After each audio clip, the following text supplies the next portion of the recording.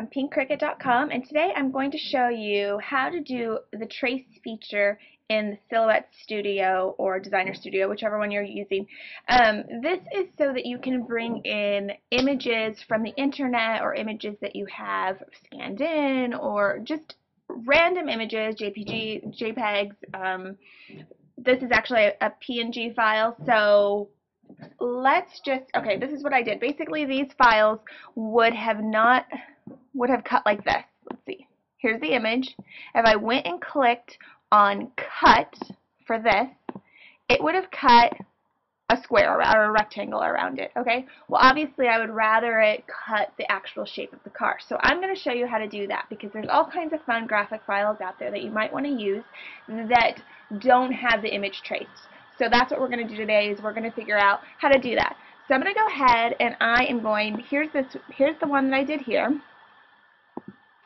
And as you can see, it fits right inside that little shape. I did this for a friend, Rebecca.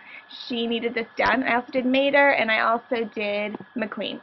So we'll probably do McQueen again, and I'll just show you how it works. Okay, so let's move this one out of the way, and we'll just start fresh from here. So you open your file from wherever it is on your computer, and then you go ahead, and what you're going to do is you're going to select the trace window. Okay, now there may be a shorter way or an easier way. I'm kind of new to the program, so this is the easiest way I found, and it's easy enough that I don't mind doing it now. So click the trace window, and you're going to click select trace area. You're going to trace around the image just like that, just build a little box around it. You can also adjust this box once it's drawn.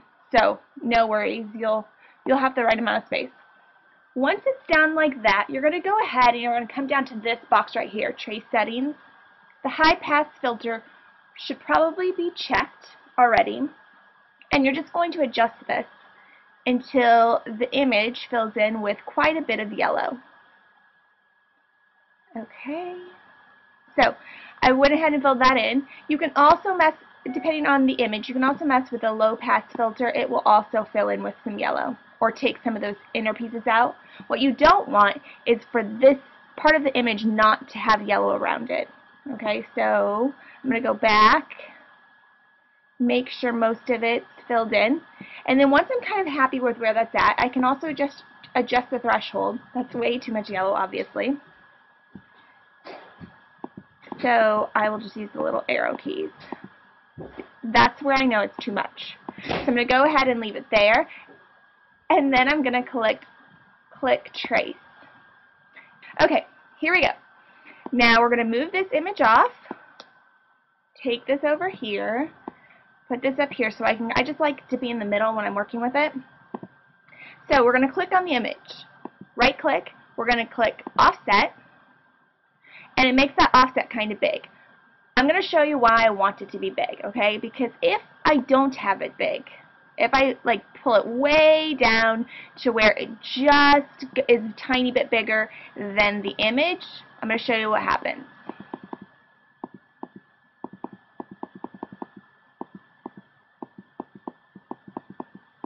Okay, just a tiny bit bigger. When I pull this off, look at all those little spots I'm going to have to remove by editing my points, okay? But if I leave it big, let's do it again, offset. If I leave it big and I take this off, look how many spots are left to really fiddle with. Not that many, right? So we can erase this image at this point. We don't need it. Then we'll double click so that all of these little points come up, okay? Because we want to delete these points in the middle because we don't need them. Click on one, click delete, and delete all those little points. Okay? If you have a group of them, it will just follow right along the path. So it doesn't take that long, really. Now, if we have all those little pieces inside, it's kind of a pain. I did my first one that way, and it took a long time. Okay, we have all the little pieces gone now in the middle, but this is how much space would be around little McQueen. So let's do this. We're going to take the same image. Since our offset window is still here, we're going to click Internal Offset. Okay, with that done, we can make this a smaller image. Look at that.